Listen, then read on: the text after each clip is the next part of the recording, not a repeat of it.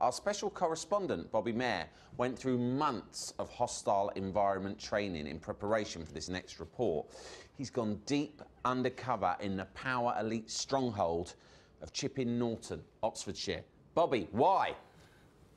Well, Sam, after the atrocious attacks in Paris, we found out about an area in Belgium where many attackers were radicalized.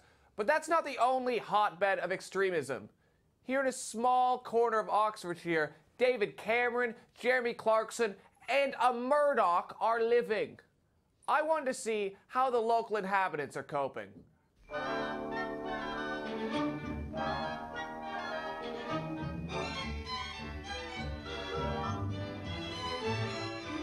A lot of dangerous top Tories and their friends live nearby. Does that worry you? Well, Mr. Cameron does, yeah, just down the road from us. Yeah. Are you worried about? No, we don't worry about it. No, it's like Ronnie Barker used to live just up the road here, and we used to never took no notice of him. What do you do to fight against that influence? It's a fight against it. Well, during the election before last, I live right next door to the village hall where Mr. Cameron cast his vote. So we put up a Liberal Democrat sign. I mean, it didn't do any good, but, you know. Have you ever seen David Cameron in your local co-op? Nope. Or Weatherspoons? Nope. In Sainsbury's, yes, many times I've come around the corner. I've seen him in Sainsbury's. Yes? Yeah.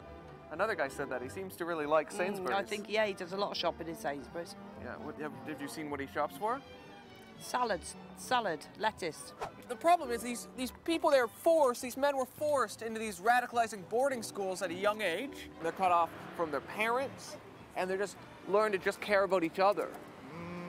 Would you send your children to one of these Tory training camps? I wouldn't actually, no. I wouldn't, for my children, I want the best, really, but... you don't want your children to have a lot of money and no empathy? I wouldn't call them a Tory training camp. I would think that, I mean, you're talking about class system that has been in existence in this country for 400 or 500 years. Would you send your children to one of these Tory Strangely, I would. training camps? Strangely, I would. The Tories are trying to cut tax credits, the NHS, and get rid of immigrants. If they don't like Britain, don't you think they should just leave? Tories? Yes. Yeah, they can clear right off. Yeah, where should they go? Absolutely. They should crawl back under little stones and toadstools, I think. Yeah. Where they belong. Yeah, exactly. Well, that's debatable, isn't it? Yeah, a debatable point that is. I'm not answering that. No, we'll leave it like that.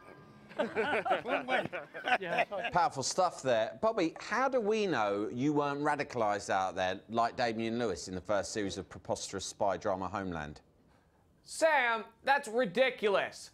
I'm not now a card-carrying Tory.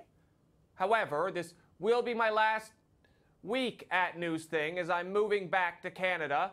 I just think it's what's best for this country. Well, goodbye and good luck, Bobby.